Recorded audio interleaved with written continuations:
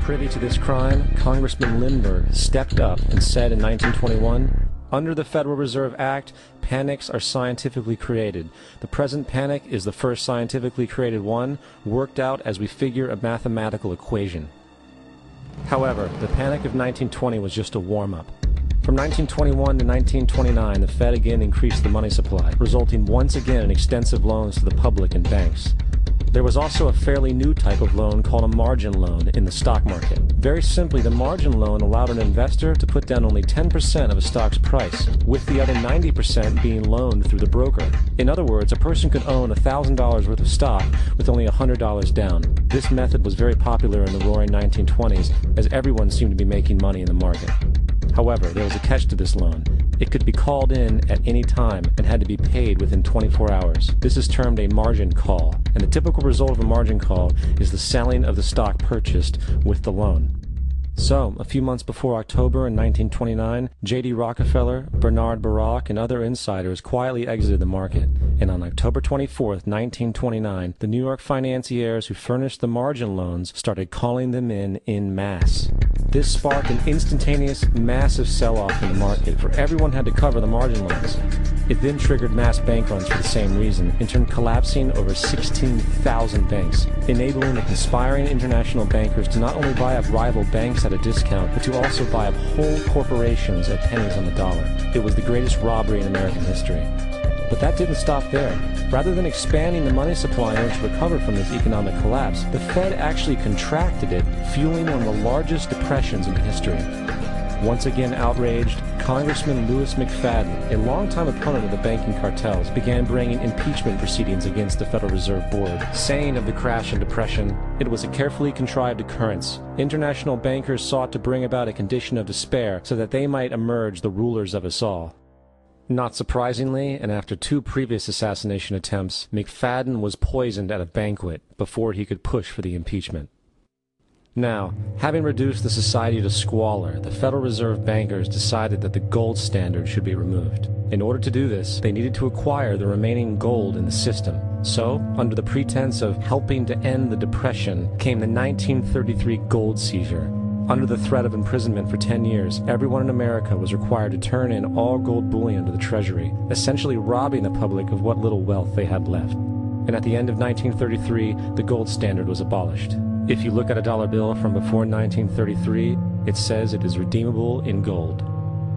You look at a dollar bill today, it says it is legal tender, which means it is backed by absolutely nothing. It is worthless paper. The only thing that gives our money value is how much of it is in circulation.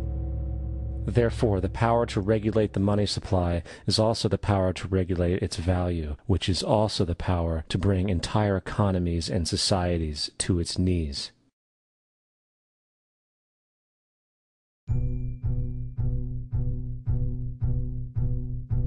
It's important to clearly understand, the Federal Reserve is a private corporation. It is about as Federal Express. It makes its own policies and is under virtually no regulation by the U.S. government. It is a private bank that loans all the currency at interest to the government, completely consistent with the fraudulent central banking model that the country sought to escape from when it declared independence in the American Revolutionary War. Now, going back to 1913, the Federal Reserve Act was not the only unconstitutional bill pushed through Congress. They also pushed the federal income tax. It's worthwhile to point out that the American public's ignorance towards the federal income tax is a testament to how dumbed down and oblivious the American population really is. First of all, the federal income tax is completely unconstitutional, as it is a direct, unapportioned tax. All direct taxes have to be apportioned to be legal based on the Constitution. Secondly, the required number of states in order to ratify the amendment to allow the income tax was never met, and this has even been cited in modern court cases.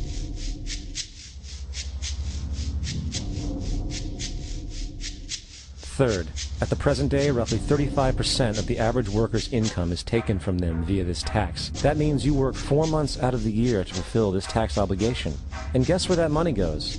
It goes to pay the interest on the currency being produced by the fraudulent Federal Reserve Bank, a system that does not have to exist at all.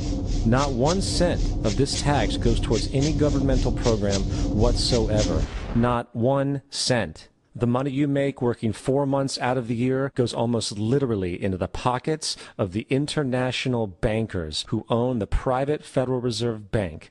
And fourth, even with the fraudulent government claim as to the legality of the income tax, there is literally no statute, no law in existence that requires you to pay this tax.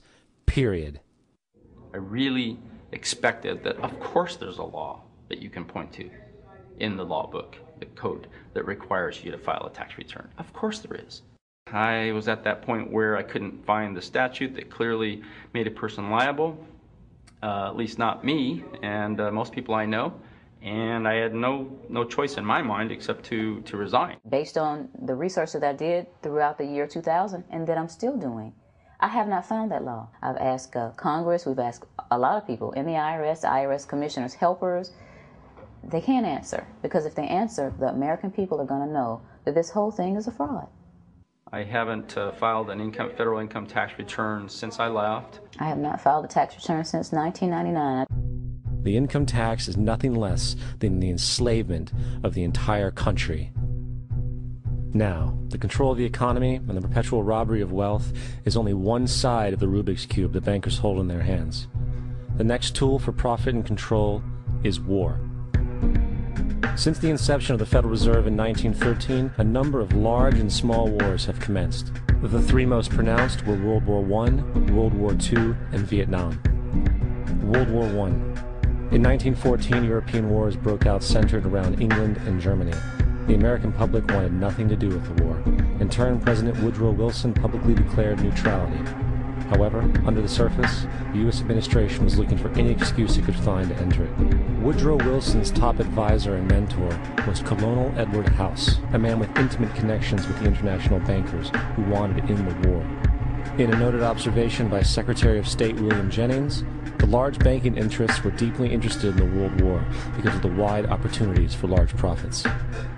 It's important to understand that the most lucrative thing that can happen for the international bankers is war, for it forces the country to borrow even more money from the Federal Reserve Bank at interest.